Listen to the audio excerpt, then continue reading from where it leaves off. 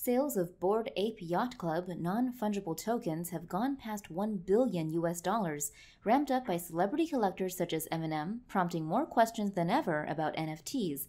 Business Insider reports NFTs are digital representations of artwork or other collectibles tied to a blockchain, a digital record of ownership stored across many different computers, mostly on Ethereum's network. When people buy NFTs, they are buying the rights to a unique token within the blockchain.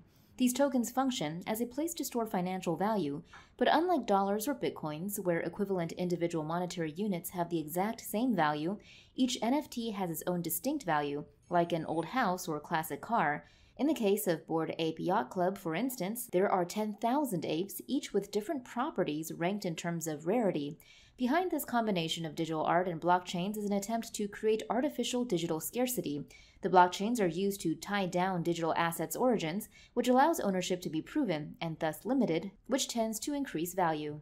This ownership is not necessarily very wide-ranging at all, with the artwork's copyright, the right to make it available or unavailable to the world at large, often not a part of the token's purchase, according to The Conversation.